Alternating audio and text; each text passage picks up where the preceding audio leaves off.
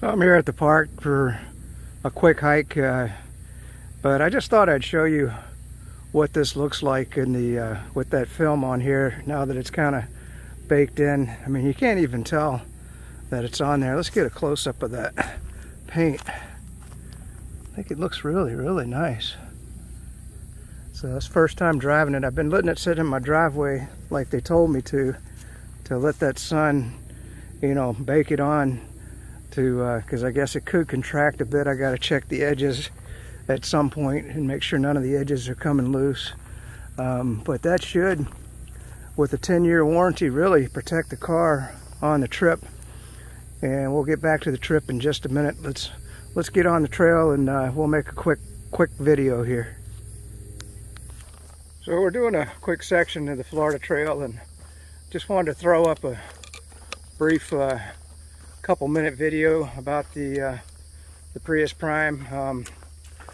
You know, once again, I mean, you know, I'm trying to get on the road for 3,000 miles, but turns out the title is not in the name of the lien holder, which is a bank that, well, credit union that I went through. So I gotta go back to the dealer in Homosassa and let them fix that. Plus, we had a tire sensor go off. But this is another thing, you know, for a 3,000 mile trip. I was absolutely shocked. I checked all the tires, of course, to see if any of them were low, and all of them were low, except for one that was really low, and that's what kicked the sensor off.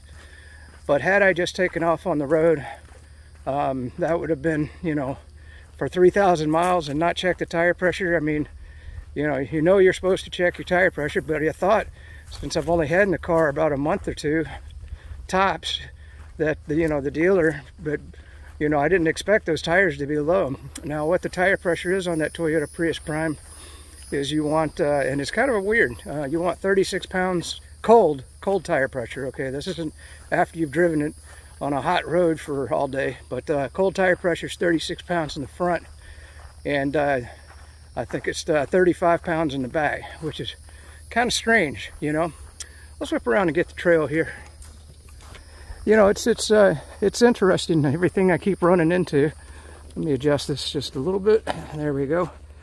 The other thing is, one person I'd like you to watch on YouTube is Scotty Kilmer. If you're a car buff, you're bound to know who he is. I don't know how he does his videos, but they're very professional. He must have a staff of people. I mean, he makes it look like he's just a crazy mechanic that makes videos, but I mean, the professionalism of him is astounding. And he seems to be very knowledgeable, and I guess he's been a mechanic most of his life. But anyway, the reason I'm getting into this was he talked about taking care of the batteries on these hybrid cars, and some of it's just common sense. I mean, you're not going to park a hybrid car in the hot sunlight. You know, you're always going to want to try to find some shade to put it in and keep that car as cool as possible, because the heat will destroy those batteries. So I'll be keeping the hybrid in the garage and just leaving the other car out in the sun. So that's I mean, it's still hot in that garage, but at least the sun's not beating down on it and destroying it. The other thing was the charge on the batteries, because this is a plug-in hybrid, the Prime is, was Scotty, and you know, we had talked about this in a previous video, was that you want to keep it from 20% to 80% when you're just driving around town, or you know, the car's going to sit for 3 or 4 days. That's when those batteries are happiest, which is consistent with the batteries in your computer. So if you have a computer, same thing, you know, a laptop, you want to keep that battery. They say 50% for my laptop, but which is right in between, you know, when you think about it. But I'm just gonna, you know, when I get home, I'll charge that battery up and just keep it at about 50 to 80%, and that's where it'll be most of the time. Except the exception to that rule is when you're going to do what I'm doing and take a big long trip. And then Scotty said, be sure and charge it up all the way. So, which makes sense. I mean, if you're going to take a long trip, of course you can charge it up all the way. But you know, that's the only time that you would put a full charge. Now, does the cold hurt the batteries? According to Scotty, no. The cold doesn't hurt them, but it does, of course, reduce the performance. So you're not going to get as good a performance on that battery with the in the cold as you would in a normal temperature.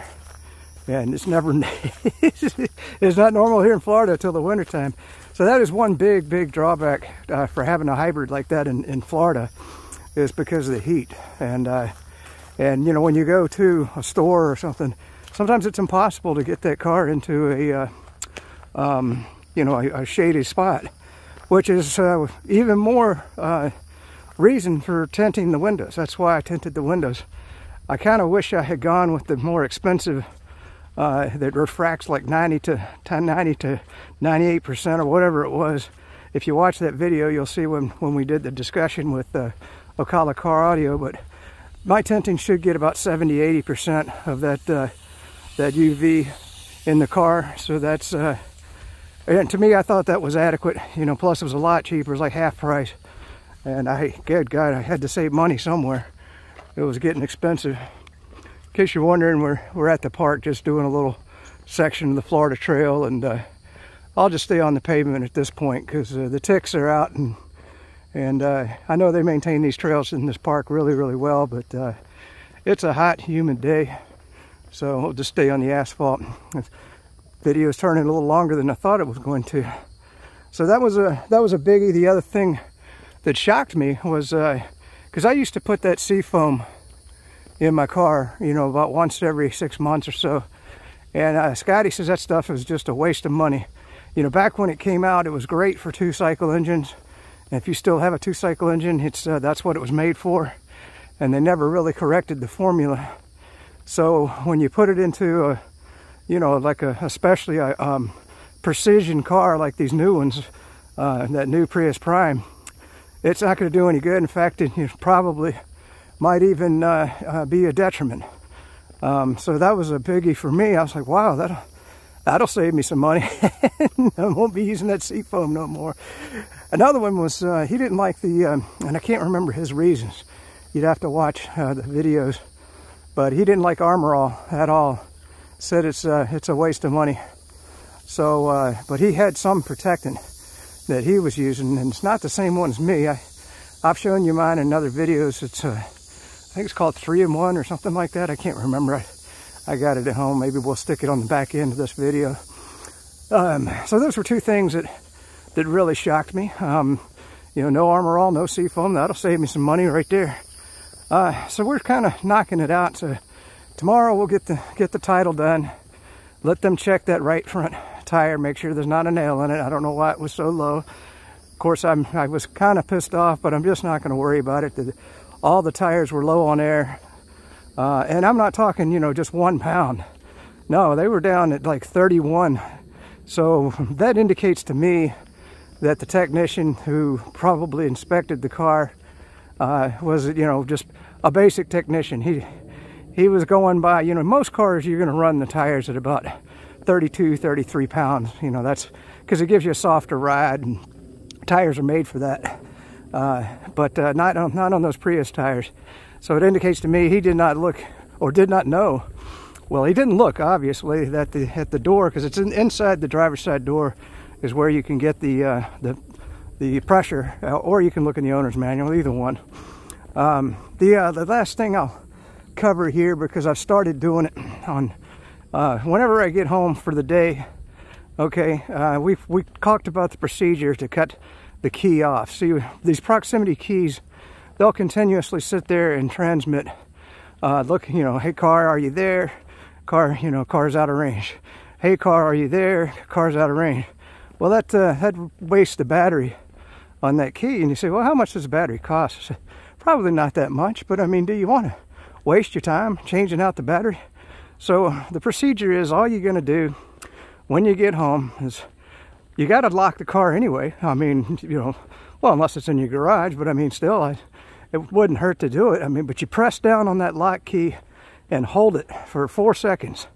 Okay, or I just hold it for more, because sometimes if you just if you lit up too soon, it doesn't work. But then you press the unlock button twice or more, and I think it said twice. I'd have to look at the manual again, and that'll get it going. All right, guys, that's it. Peace out and be free. Always think of something to add. I forgot to mention the how easy it was. Because I called the bank or this credit union and about that title, and they said, well, you got to get it corrected, you know, blah blah blah. And so I said, well, how the hell do I do that? You know, I didn't know. I mean, would you go to the well, here in Florida it's tax collector's office, but I didn't want to pay the money. I already paid the dealer, you know. So I thought that was going to be a real drawn out battle, you know, with them, because they did the title wrong. And to the dealer's credit, they just said, bring it in and we'll fix it. That was it. I mean, that was the end of the conversation. So if you do run into the same situation that I do, you know, hopefully you get a good dealer. Seems like these guys are pretty okay in my mind. You know, just go back to the dealers now. Because I bought it a long ways away, that's going to be a bit of a drive. You know, in fact, I've known people that have traveled all the way to Maine because they got a much better deal on the car and picked it up there, you know. So then you really can't go back to the dealer, but you know, you can always go to other dealers. It's just Scotty recommended going back to the dealer where you bought the car, because you know, they're the ones that should take care of it. You can't burden another dealer who didn't make any money off of you with doing that, you know. So anyway, I just wanted to throw that in to the video. So it's boy, it's hot. That's another thing. I've been, you know, I'm running that air conditioning in the car on eco mode, and to me, I mean, it's supposed to be saving gas, because I do run it in HV mode most of the time. As we talked about, the gas electric, so that I'm not putting, especially in the heat. I don't think running it on just on the battery is that good an idea. But anyway, boy, it cools the car right off. I mean, I don't know why you would ever need it cooler unless it gets over 100 here or something. But I mean, it's between 90 and 95 degrees today with high humidity, and I was nice and cool in the car on eco mode. Just wanted to throw that into the video. All right, peace out again, and be free. Okay, just shoot me. Two other things I learned watching Scotty was he has a whole video on fuel. Now, it wasn't, it was a long video. I had to wait all the way to the end. I just wanted to know the fuel requirement for this thing is the 87 octane. Now, I thought putting the higher, you know, 93 in here, it's Shell, what do they call it, the Shell Nitro, would be better for it. And I'm going to ask the dealer about it tomorrow. But according to Scotty, you just put whatever the manufacturer says that goes in the car, because those higher octanes are really just about those turbocharged engines and the different types of engines that they would develop a knock because of the way that they do the pistons and the compression and everything. Whereas these cars, most modern cars now, you just need that 87 octane. So don't waste your money on the higher octanes. Just put but I mean, do go to you know, you want to get a high detergent gasoline, and that's going to be usually the big names, the Mobiles, the Shell. I know Shell's got really good additives in their gas. You'd have to do your own homework on any other gases. Anyway, that's it. All right, bye-bye. Oh, by the way, advertisement for tomorrow. You gotta, hopefully I'm gonna be doing a 7-mile loop in Homosassa. It's supposed to be a beautiful trail. So you might want, if you're into hiking, that'd be a good video to watch. All right.